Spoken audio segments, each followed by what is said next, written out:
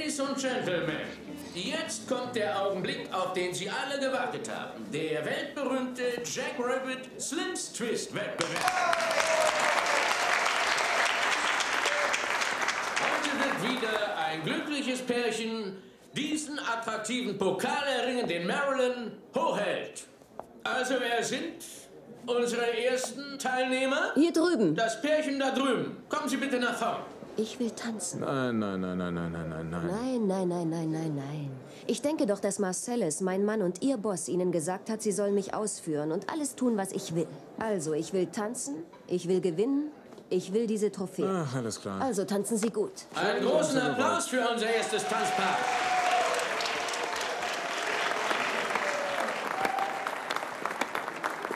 Jetzt möchten wir natürlich noch unsere Teilnehmer kennenlernen. Junge Dame, wie heißen Sie? Mrs. Mia Wallace.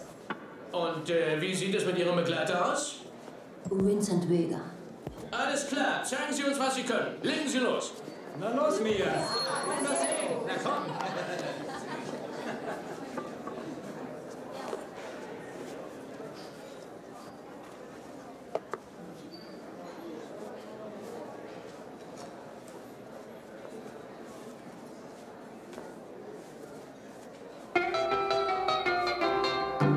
A teenage wedding and the old folks wished him well.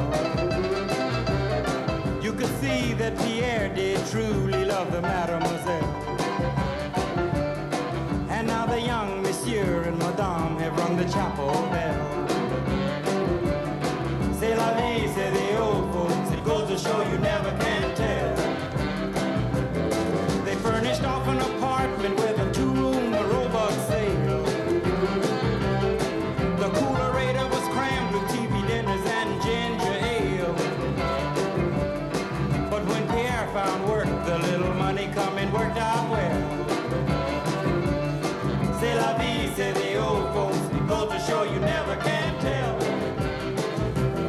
They had a hi-fi phone, oh boy, did they let it blast.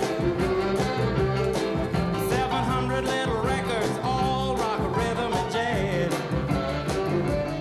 But when the sun went down, the rapid tempo of the music fell. C'est la vie, say the old folks, it goes to show you never can tell.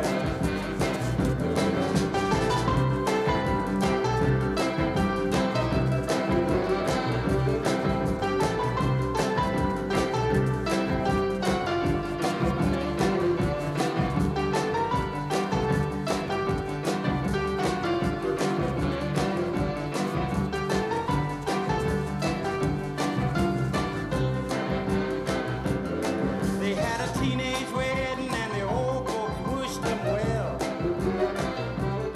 You could see.